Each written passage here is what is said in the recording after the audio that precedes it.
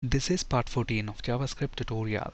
In this video, we'll discuss switch statement in JavaScript. This is continuation to part 13, so please watch part 13 before proceeding. When should we use switch statement? If you look at the example here, notice that we have multiple if, else if statements.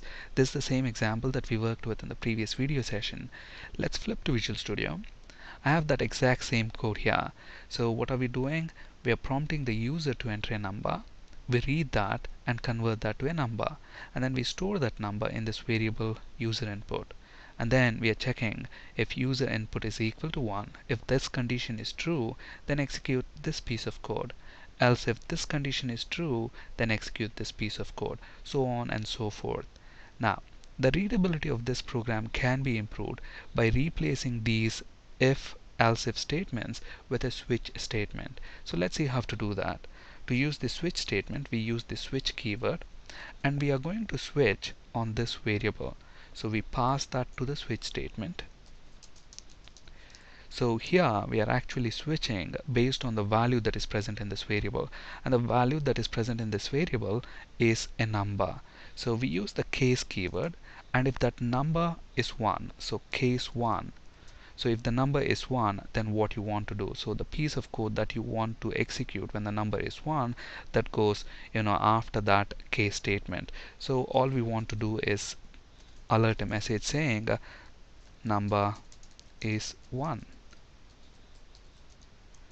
Now that's all we want to do. So as soon as we finish doing that, we want to break out of this switch statement. So we use the break keyword for that. So as soon as this break keyword is encountered, the control will immediately jump out of the switch statement. Now if this piece of code will be executed if it is number 1. On the other hand, we want this piece of code to be executed if the entered number is 2, in which case the alert message should be number is 2.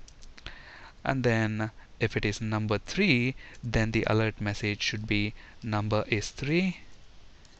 Now if the number is not 1, 2 and 3, then we want to print a message saying number is not between 1 and 3. That's when we use the default case. So if the entered number does not match any of these cases, then it will automatically fall to the default case. So this is similar to the last else block that we have in the previous program, where we had multiple if, else if statements, and then finally we had the else block here, which will be executed if none of these conditions are true. In a similar fashion, in the switch statement, if none of these conditions are true, then it's going to fall to the default case, and when it falls to the default case, we want to alert the message saying number is not between 1 and 3.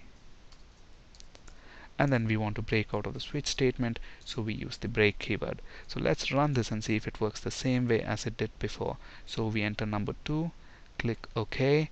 So number is 2. Let's reload this program. Let's enter number 5, which is not between 1 and 3, and we should get the message number is not between 1 and 3. So the program behaves exactly the same way, but this is much more readable than having multiple if, else if statements. In general, we need to have a break statement after each case statement to ensure that the program breaks out of the switch statement after executing the statements belonging to a specific case. What happens if there is no break in a switch statement? If there is no break statement, the execution will fall automatically to the next case until a break statement is encountered or end of the program is reached. Let's look at an example. Here we have an example. Notice that after case 1, we don't have the break statement. Immediately after that alert statement, we have case 2, and then again we have an alert statement, and then after case 2, we have the break statement. So now when we run this program, and if we enter number 1, this case will be true. So it will execute this line of code, and then since there is no break statement there, it is going to automatically fall to the next case, and it's going to execute this piece of code as well. So when we enter number 1, it first displays this alert, your number is 1, and then once you click OK on that, it's going to display again another alert saying your number is 2. And then after that we have the break statement. So At that point, it is going to break out of the switch statement. Now what is going to happen if we don't have a break statement here also? Then it is going to fall automatically to case 3 and then execute this alert again.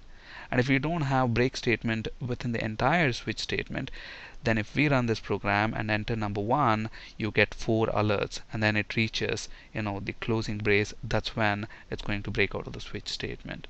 So in general, we need to have break statement after each case statement to ensure that the program breaks out of the switch statement after executing the statements belonging to that specific case. Let's look at this example in action.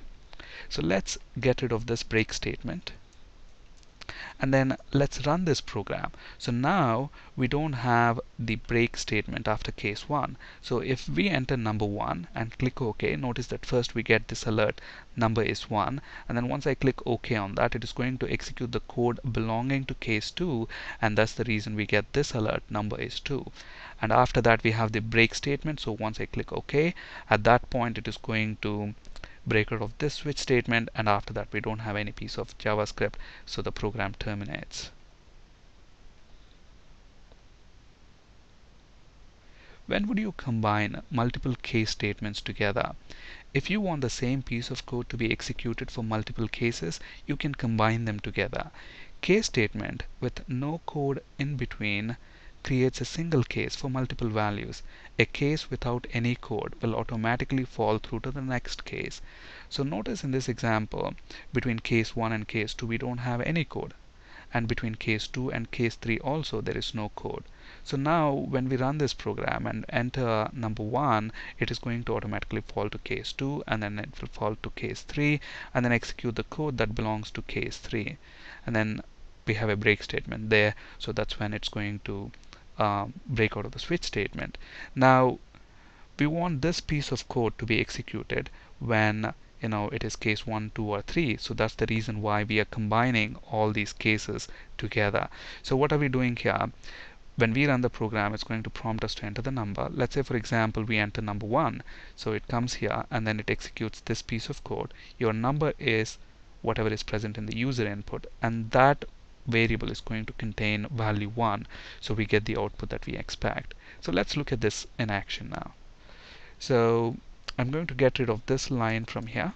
So now at the moment there is no code between case 1 and case 2. There is no break statement as well, so it's automatically going to fall from case 1 to case 2 when you enter number 1. And let's get rid of this code as well. And now let's run this program. So let's enter number 1. So what it is going to do is it will fall automatically to case 3 and execute the code that is there. And look at this, it says number is 3. That's not what we expected. We want it to say number is 1. That's basically because we have hard coded that value. So irrespective of whether you enter 1, 2, or 3, this piece of code will be executed. That's because we're combining these cases together. So to make this program a little more meaningful, let's get rid of this hard-coded value from here and then print the value that is present in this variable. So I'm going to take that variable and copy it right there. So when you enter 1, it says number is 1. When you enter 2, it's going to say it's 2, and when it is 3, it's going to 3. So this is going to produce the output that we expect. So now when we enter number 2, click OK. So number is 2. So you combine multiple cases together when you want the same piece of code to be executed for those multiple cases. Thank you for listening and have a great day.